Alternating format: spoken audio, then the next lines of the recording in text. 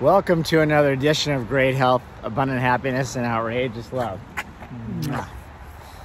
I'm being very sensitive on those. Yes, thank you. Little lips of yours. We're doing a quick update here on the immunotherapy across my top lip. I'm in the second round. This is just to kind of be sure we got it all. So just Right. as an update, the doctors feel like we got it all and it worked, which is great. We're just doing a double check to make sure we got anything microscopic, right? Exactly. And so we're round 2. We just finished at the end of week 4. And at the end of the 5 days, Jeffrey gets 2 days off. So he is now at the end of week 4 and at the end of those 2 off days.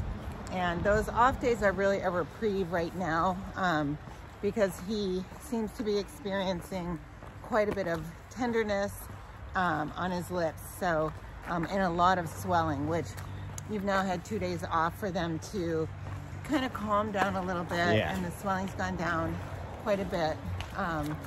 You know, for those of us who know him, you can see that he looks a little different, right? It's funny, we were saying how I look at him and I see him so different, but anybody that would meet you today for the first time would think this was how you looked. And not that it matters because we are what we are within. But it's just an interesting conversation. Right, yeah, my lips swollen, a little sensitive. I guess the hard part is, and we just want to kind of update everybody with this so you understand all the good, the bad, and the ugly. But Right. the hard part is about this, we're just kind of double checking, make sure we got it all. It's swollen and sensitive, like if a fork touches it, it feels like, you know, it's about ready to burst, or a toothbrush. So it's like, it's just, it's a challenge eating and just talking and being out in public. So I'm hoping that we're just about done. Yeah, just being comfortable. Right. And that's just the beauty of all of us. And this is like, this is just the thing to think about when you're practicing gratefulness and gratitude. It's like we take it for granted. You know, the fact that you can just, you know, your lips are just good. You know, you go ahead and drink hot coffee, or you can go ahead and eat anything. You don't have to worry about it. It's simple or kiss things, your wife. Yes, I'm so careful to really not, you know, go full on your lips, because they're not only tender, but they're very fragile. The skin is very fragile. And I want to back up a little bit, because anybody that's considering doing this immunotherapy, I think the more information you're armed with, the better. And hopefully you can avoid something that we experienced that was totally avoidable. But again, we're glad that we're able to share our experience so you can avoid it. A couple of weeks ago, and Jeffrey's treatment is across his entire top lip, nothing on the bottom lip. So, you know, at night when you're sleeping, it's inevitable it's going to get on the bottom lip as well, right? So that happened, and you really need to stay out of the sun completely with the area that's being treated. Yes. Not only because you're treating a skin cancer, but in addition, the medication makes you extremely sensitive to the sun. So what happened was, we were out, and, you know, to your defense, you had the full white brimmed hat on. You know, he's got his O'Neill hat that you'll see, you know, all of the people who work outside wear these to protect themselves. It's a great hat. Thank you, O'Neill, for making that.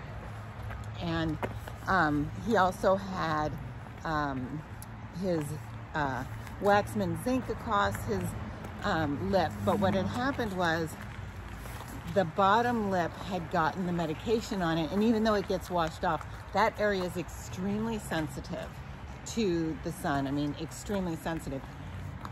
I would say a few minutes worth of sun got on it when we were sitting outside, and it blistered, and it got somewhat irritated and possibly infected.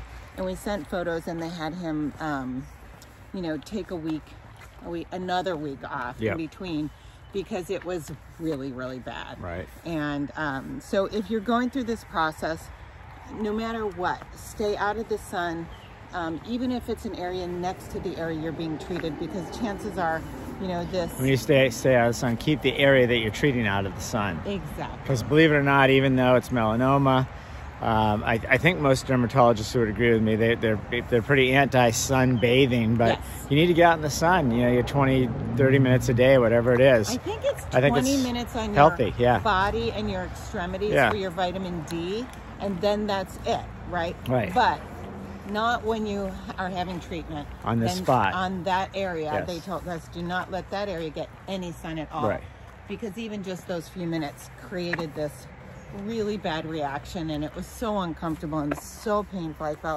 I felt so bad for you. So if you're going through immunotherapy, make sure that you don't let the area being treated get even a minute's worth of sun. Because I think 3 minutes is probably like putting 3 hours worth Yeah. on.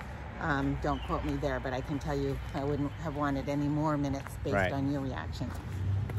So now we are at the end of week 4, and the other things that you're experiencing, like the first time, but I feel like it's come on even a little stronger here, is that fatigue. So Jeffrey will get exhausted, but it comes on out of nowhere, and it's almost like he's got to shut his eyes the minute it comes on, because he's that tired where he literally can fall asleep in his Yeah. chair. Or Well, it's really a strange thing, because you get cold and flu symptoms as well, but then the fatigue is a big thing. And you know, I don't know what it is, other than we don't take much of anything. I mean, I don't even take Tylenol or Advil. So Right. when we take any type of drug like this, I think it's the effect is maybe exacerbated. I don't know. Right. But it is, I am pretty fatigued. And, you know, I just sometimes I just take a nap 15, 20 minutes, and that cures me, which is pretty wild. But that we're noticing that this time around, on top of like the flu symptoms. The flu symptoms, like a little cough, or, you know, a sneeze or runny nose, whatever. Body like, aches. yeah, Little exactly. stiffness and Yeah. body aches. Pretty much It's not all of- huge, but But right Yeah. down the line, pretty much all of those flu symptoms, like Jeffrey Right. said, he's experiencing a little bit more this second time around. And again, we are not doctors, and we are not telling anyone to do immunotherapy. Again, for us, the option was to remove his entire top lip and do reconstructive surgery, or try this immunotherapy, which has a 20% success rate, and it is off-label. So, you know, there were a lot of, I don't want to say things against us. We had to push really hard to get this option, and we had time. Again, Right. that was so important for us to know. Our doctor said we had the time to try it. right. So we pushed for it over the surgery, which would have meant, again, reconstructive, several surgeries throughout your lifetime that would have affected, you know, your speech and your eating and your speaking, etc. So this was a great option. We are so beyond grateful it worked. Right. He was in the 20%. He did everything in his power, and you've continued. By the way, your eating, everything that you've done, eating, exercise, cutting out, you know, things that the cancer might feed on during this treatment, 100%. And, you know, you eat pretty much that way anyway, even not on treatment. Yeah, I try to eat pretty clean, but I mean, obviously eating cleaner, and you wonder why we're probably doing this little loop over here, because there's quite a bit of traffic on this main road, but we're getting our exercise in. You know, it's when you do these treatments, not only, you know, the medicine works, a lot of it has to do with your own psychology about it. You know, we really heal ourselves. We have a lot of power to heal ourselves. I mean, I think you all intuitively know that, but have the power to heal ourselves. So a lot of it's around psychology and, you know, what you eat and drink. And, you know, Karen's been watching me like a hawk. I'm allowed to have red wine. Got jumped off of that a little bit here and there, but mostly red wine, and not a lot of it, but because it's got some antioxidants in it and whatnot. So that's why that's kind of on the list, even though alcohol is not great for cancer. It's not good for cancer. But the you know, no gluten, no sugar. We're eating vegan, as we always do anyway. So eating very healthy, getting my sleep where we can. And when I say where we can, I mean sleep has been a little, I don't know what it is on this trip. Sleep has been broken up a little bit on this trip. I think too the medication for you has affected your sleep patterns. You know, also he wakes up during the days when he has it on.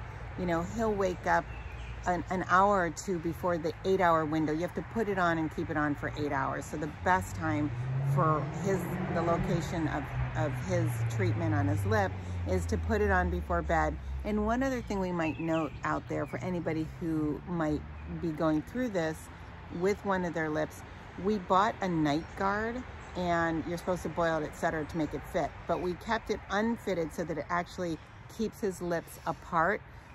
This was after it got on the bottom lip, and this has been a really great tool. It's helped a lot. Yeah. To keep his lips apart so that it doesn't go from the top to the bottom. But it does affect your sleeping somewhat. It's a little less comfortable. Right. But you're also waking up like 6 hours in. I think your mind is like, I can't wait to get this medicine off at the 8 hours. So when you wake up 6 hours in, it's kind of hard to fall back asleep for those 2 hours. Right. So we are getting as much sleep as we can. But when we're on the road, you know, sometimes just being in a different bed, and we're fortunate enough to be staying, and we'll do a review, at the Journey East Hampton. Our room is really lovely and quiet, and the bed is amazing and comfy. And our particular room is away from the traffic, thankfully, as well. So it's been great. But that's the update. So we'll let you know. I sent a note into the doctors this weekend, since Memorial Day weekend. I expect a note back today, but we'll see where we stand. But 2 weeks left if we were to finish the 6 weeks. Not sure we need to, but feeling pretty blessed that this has worked well. Absolutely. Wishing you great health, abundant happiness, and outrageous love from East Hampton, New York. Look how beautiful the greenery is here. It is so green. It's gorgeous. And the birds are just everywhere out here. Cardinals are everywhere. It's so, so pretty here. Thanks for joining us.